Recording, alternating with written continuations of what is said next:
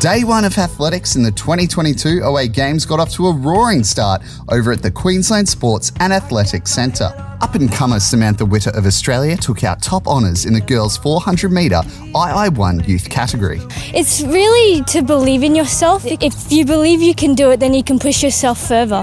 There was an inspiring first over in the Javelin, as this game marks the first time that the Solomon Islands have competed in a Virtus event, and they've already come away with a medal. In the men's Javelin II1, Solomon Islands finished with silver when Cosmol Moefolia threw 31.14 metres. Really feel happy. Hassan Dagani of the Islamic Republic of Iran threw a whopping 40.17 metres to claim the gold medal.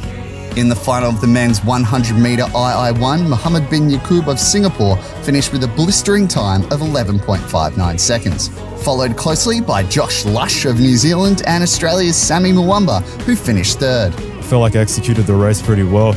I did my dry phase and execute how I wanted to, and it's good to make the final, and yeah. It feels pretty amazing, to be honest. It's a goal I've been chasing for a long time now. I've been doing it for 10 years, and to finally come to this point and represent Australia feels so good, and I feel proud of myself.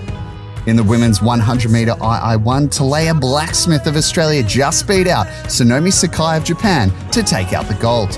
Athletics continues again tomorrow from 10 AM, so be sure to jump on the live stream to keep up with all of the action.